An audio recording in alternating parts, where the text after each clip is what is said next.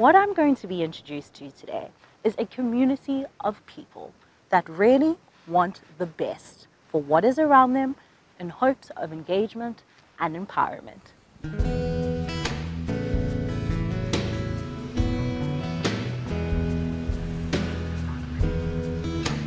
I am on my way to the Kloof and Highway Spca, and I am just so excited to learn about the behind the scenes of what's really happening. You know, there's a lot that they give back to the community, from various food schemes to a wonderful nature reserve. So come on with me, let's go for it. Barbara, thank you so much for taking some time out today. I think I'm just gonna dive right into it. I have never seen donkeys before, and I believe there's quite a story.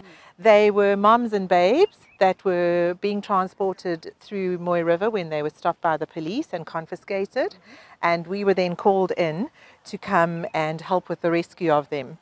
And what would have happened is that they would have been walked up Sani Pass during the night when it's dark and taken up to the top, where they would have been slaughtered for part of the donkey skin trade.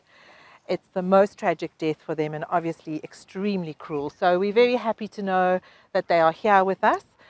I think that story in itself just really engages with the message of what this place is about. Absolutely. And I think that's what I love so much about organizations like this, is that even the people that work with you, work for you, are still really feeling that sense of hope. Absolutely. I have to say that without our community, we wouldn't have an Spca. We've got our beautiful Spca here with our charity shops, our tea garden, and people can come and they can support whilst they're shopping and finding bargains, which is absolutely wonderful. I'm about to walk into the clinic, and you really get to see what it is that the people about this community and who work here really do, and the change that they bring to these animals' lives. So I am on my way with Doctor, and his literal name is Doctor the vet, and we are on our way to a emergency pickup. Is that correct?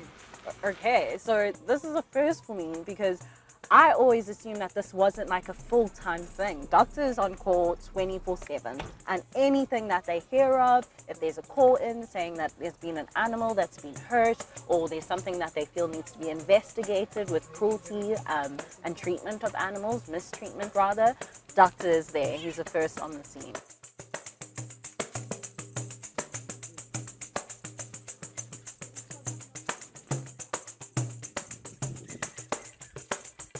I visited one of my favorite spots in Durban, the Kloof and Highway Spca.